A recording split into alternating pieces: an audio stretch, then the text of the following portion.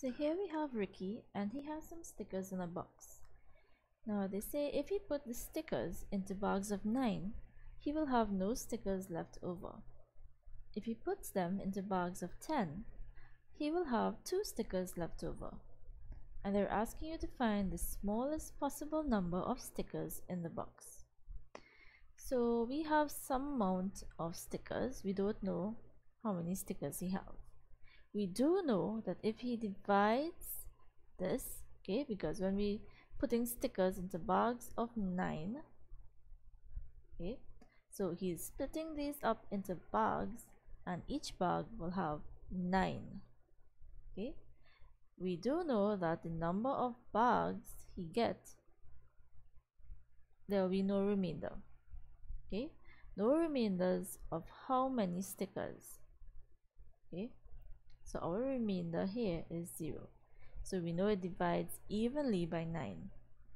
The next clue they told us is that if we divide the stickers by 10, we will have some amount of bags plus a remainder of stickers of 2. Alright, so we have 2 stickers remaining that can't fill a bag.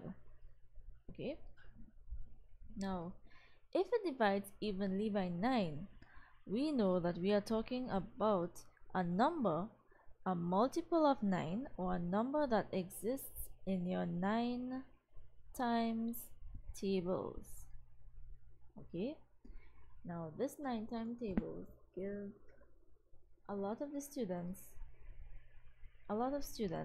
the most trouble. Alright, so there are 2 tricks you can use to work out your 9 times tables very quickly without memorizing. Okay, I'll show you one here. This one is that we start from 0. We list out the numbers from 0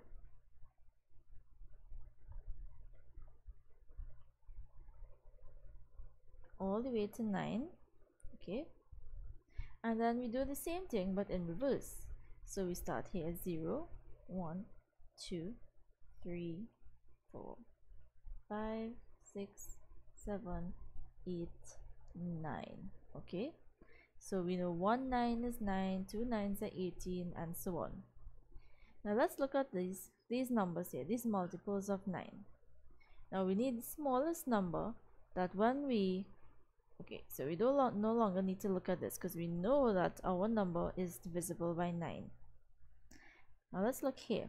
Which one of these numbers, if you put them here in this box, will give us a value and a remainder of 2? If I divide, can I divide 9 by 10 and get a whole number? No.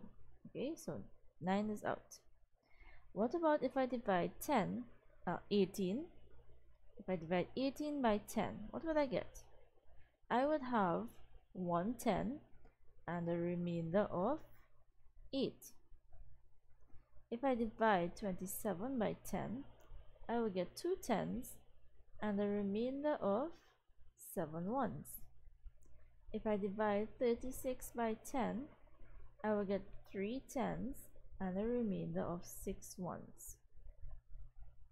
If I divide 45 by 10, I will have 4 10s and a remainder of 5.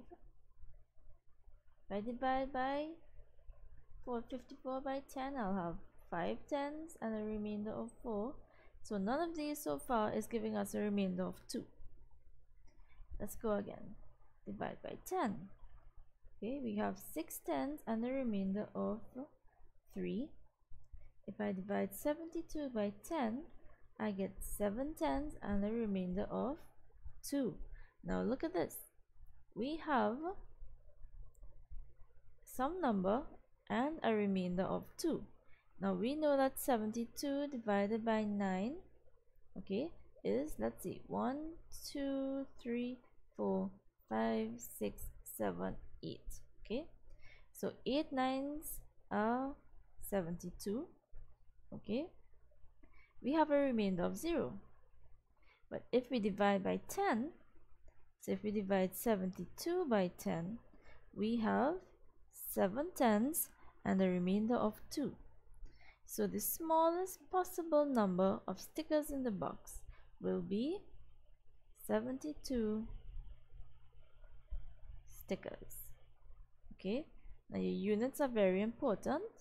If you have an answer like this, okay, if this is part of your question, don't just write 72, put 72 stickers. Okay,